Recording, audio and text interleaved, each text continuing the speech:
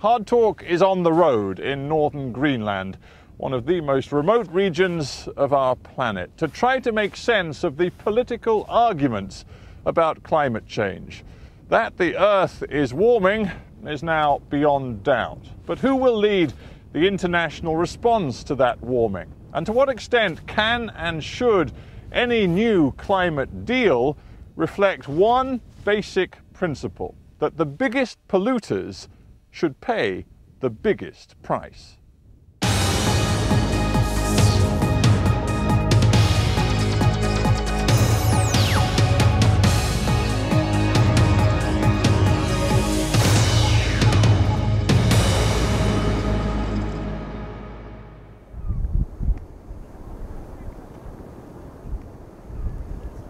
Well, let's talk about what it does mean from the point of view of Australia then.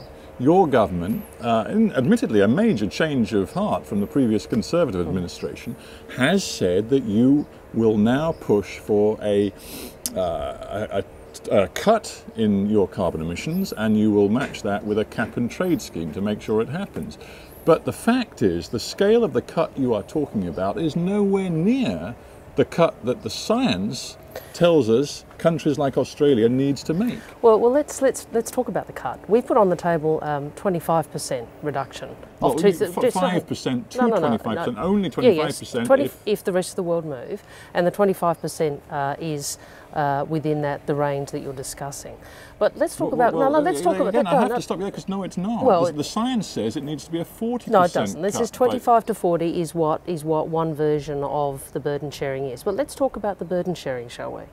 Australia is a highly carbon-intensive economy. The dirtiest country in the world by some measures. Well, that's a highly provocative way of talking about it. People also buy some of the exports that we export, including Europe. Of course they do, but yes, per capita your emissions are higher than virtually any other country in the world. It is one of the highest. Now, that doesn't mean we shouldn't act.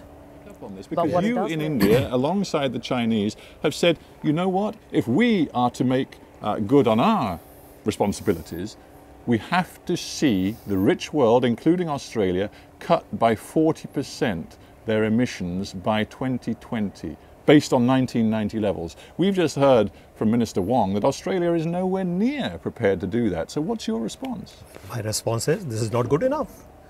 Let me clarify that it is not our argument, certainly not the Indian argument, that India will not do anything unless we see the developed world deliver on, say, 40%. We have determined in our own interest that unless we make a long-term shift from our current reliance on fossil fuels to a pattern of economic activity which is based essentially on renewables, India's long-term growth interests will not be served well. But in making that shift, of course, we have to recognize that our resources are limited.